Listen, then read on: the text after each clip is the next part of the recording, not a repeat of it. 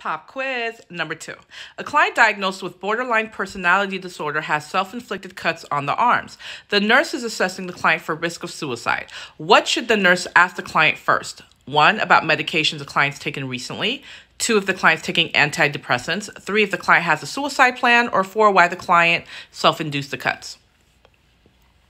And guys, the correct answer is 3, if the client has suicide plans. So whenever you are assessing a patient for suicide risk, the first thing you're going to ask them is, are you having thoughts of harming yourself or killing yourself? Obviously, they're at least having thoughts of harming themselves, hence the cuts, right? So the second thing you always ask them is, do you have a plan? So if they say yes, they're having thoughts of killing themselves or harming themselves, you ask them, do you have a plan? How do you plan on harming yourself? And the reason you're asking them that question, you're trying to decide how lethal that plan is. So for example, if that patient lives in Florida, them saying they plan on jumping off of the top of Mount Everest, that plan is not as lethal as a patient that says, well, I plan on shooting myself with my father's gun that's under the mattress. Okay, so always ask them, do they want to harm themselves? Do they have plan? And do they have access to the vehicle of that plan?